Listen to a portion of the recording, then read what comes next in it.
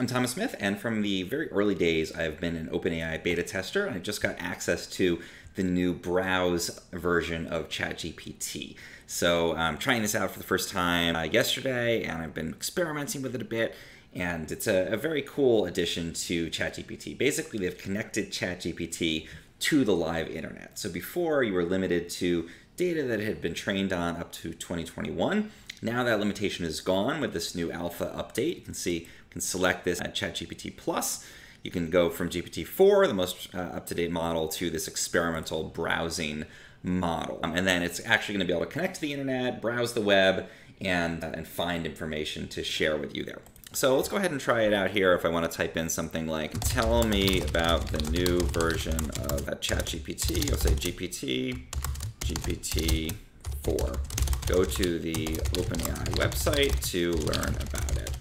So before, if you'd asked it about GPT-4, I didn't know anything about it because it had been released like last month or this month, I guess it is now, and it wasn't available in 2021 when this was being trained.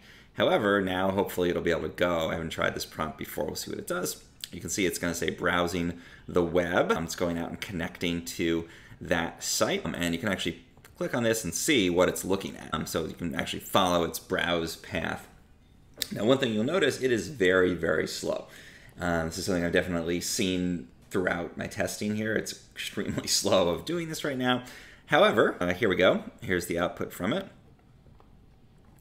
Yeah, so it's accurate information to be able to pass the simulated bar exam, top 10%. This is all information from the live web. Versus if we go to the sort of stock version of ChatGPT, which is, of course, GPT-4, and enter the same prompt, it's probably going to either make something up or it's just going to say, hey, I was only trained through 2021, I don't know this information. So it's going to say, I can't access the internet, I can't browse websites, the standard disclaimers. So as you can see, it's pretty cool. You can go and access live, up-to-date information.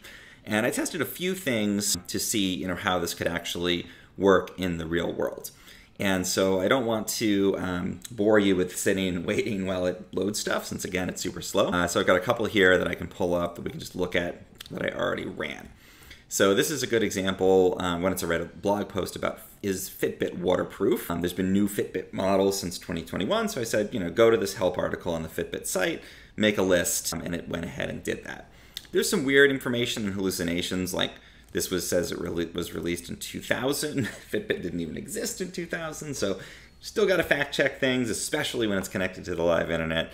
You got to fact check it, but it will pick up the newer models, the things that weren't necessarily available in 2021 when it was trained, new information. Another really cool thing, I think this is a really powerful capability for bloggers. I sent it to my publication on Medium, the generator, and I said, write a roundup blog post on the most recent articles. And in fact, it went ahead and did that. It pulled them down and put the titles.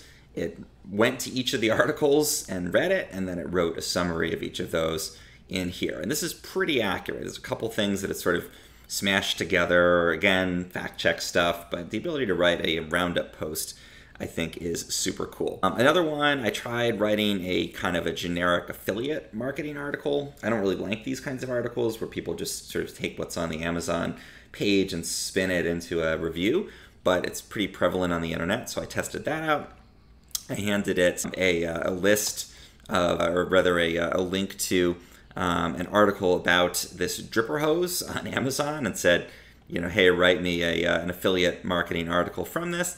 And in fact, it did that. It does the best features, worst features. It read the reviews to write this. This is sort of what people do when they spin an Amazon page. And it's actually a fairly useful article in some ways. Like I could see handing it, once this is integrated into the full ChatGPT, handing it a URL for a product and saying, write me a list. What are the pros and cons of this product? And obviously that stuff changes all the time. So it's really great to have it be able to access the live internet when it is trying to do that. One thing I thought it could be cool for was doing research to find for outreach for link building for niche website builders. So I tried to hand it a query about, here's a blog post I wrote, find the contact email for the business mentioned in there.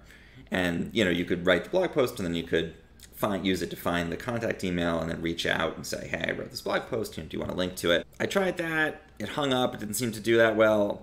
Then I handed it the name of the business.